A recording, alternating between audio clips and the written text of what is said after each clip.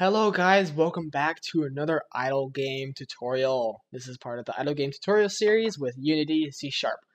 This is episode 9. Previously I did Bimax, and today I'm going to be doing some general good UI practices. So if you're looking at my user interface right here, it's not very good. Excuse me. So we're not going to be going off of this today. Oh my gosh, what do you want? We're going to be going off of my game, CryptoClickers. So if you've heard of CryptoClickers, just ignore this error. I have Unity 2008-19. It's buggy.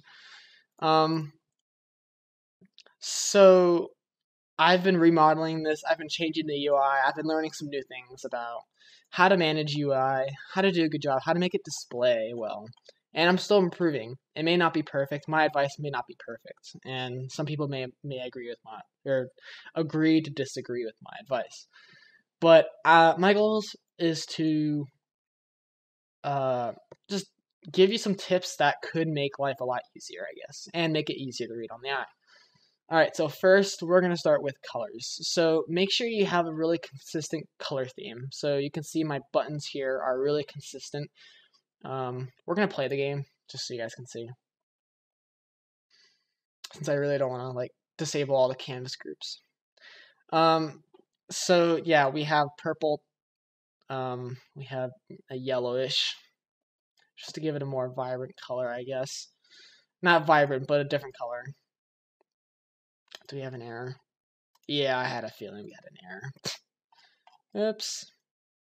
Sorry if it's really laggy. Alright. Okay, we fixed, maybe.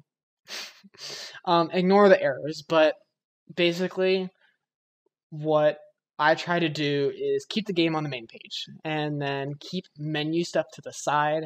So we have our achievements, we can access to the menu. It's really fast and easy. You don't want slow and sluggish animations that go from left to right, which is what the old clickers do. We need quick stuff, so you can just access stuff and boom, boom, boom, settings. Okay, I want to go to that. Yeah, so see how my color theme is really consistent. It looks nice at the same time. There's nothing too much going on. So that's kind of the whole goal. And page changing, there should be no transitions. Ignore that. It's kind of hard to see when I have things unlocked or things locked, but keep color a key of unlocking something. So, for example, oh, why is it doing this? This is really annoying. I can't show you, but basically, do I have CryptoClickers? Please tell me I have CryptoClickers. Okay, this is embarrassing. Honestly. Oh, okay, so anyways, basically, if you are able to unlock something, you have enough currency to buy an upgrade, make sure you change notify the user, how are they supposed to know without looking at the tabs, instead of just jamming everything on one page. Make the text, for example, generators, light up green. And so then the user is like, oh, I can buy a generator with my whatever points. I don't do that with upgrades because that's pretty much one of the most common pages you are on. So you're just either here or here a lot. And the same can be done with anything else, honestly. If you've unlocked something, notify the user, put an exclamation mark or a tooltip or change color of text or something like that. So prestige system. Now, I like to display my numbers big, so you're like, this is what it looks like. It makes you loud and proud, basically. This is not what it's supposed to look like. This is supposed to be green, but what I like to do is, instead of sticking to the color theme, just use the generic red and green. Whenever the multiplier on reset is red, don't reset it. If it's green, then reset it. It really depends on your prestige mechanic, though. But what I do is, if this stat on hard fork, which is the prestige system, is greater than the current stat, it's red. If it's greater than it, then it's green, which means it's safe to prestige. Always use a confirmation on stuff that you could potentially use value. for example, prestige. There should be a confirmation no matter what, because you can just accidentally click that and boom, there goes your progress.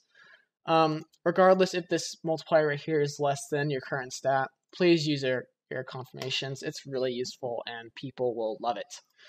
And if they don't, then settings. It's really useful. So I have my prestige animations, I have speed confirmations, I have all that good stuff. Alright. What's next? Yeah, back to the pages. Make sure everything's not crammed on one page. It just makes it easier to read because it makes everything complicated. I don't know if you saw earlier, but there's a server button here. This is unlocked by completing a challenge. Let's show it. Why not?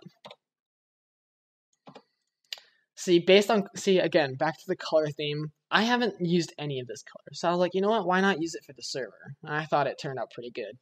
So when an upgrade is completed, we want to, again, alert the user that we can't buy anymore. Alright. So we're going to do this. We're going to turn this off. Oh, wrong thing. We need to change this to 0. Change this to 1. Canvas group basically just toggles everything without disabling all the scripts inside. Let's see. We need to change our color. In my code, it changes to this color. So this is what it looks like on max. So whenever an upgrade is completed, it changes to this color, and all the text changes as well. So this is a good way to just know that. So the new blah blah blah. This is a good way to show the user that you've completely bought all the possible upgrades for that certain. Also, sorry if I'm talking really fast or if my voice kind of sounds weird. I got a spring in my braces a week ago, and yeah, it's just hard to talk. So yeah, that's just a really good recommendation to make sure people know that their upgrades are bought. Anyways, let's turn everything back to normal. You know what? Since while I'm at it, I can show you the generators and stuff.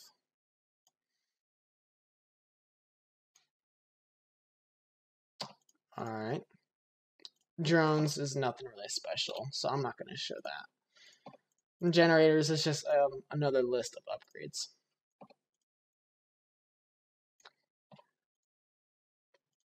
Same. It's pretty easy to read. The cost is there. Let's see. I have my buy max. I have my buy. If you remember the previous episode, I was talking about drones. I have this other buy max in this page.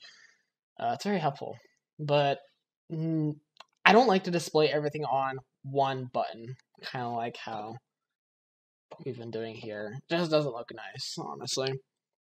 And tabs for buttons, honestly, they don't look nice to me either. I think just as long as it looks like you can click on these texts, then it should be good to go. But I need to work on that because these look like text, honestly, less more like buttons.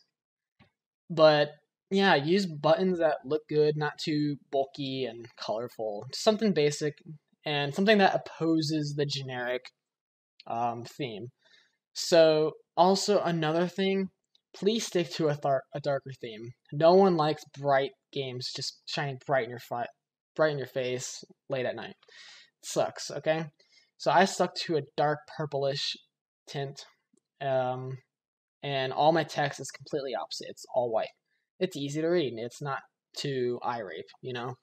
So don't do a white background with dark text. It's just not good at all.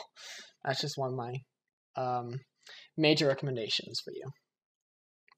It's kind of like if you're on Discord and everyone's complaining about the light theme, you'll see why. It gives you a headache.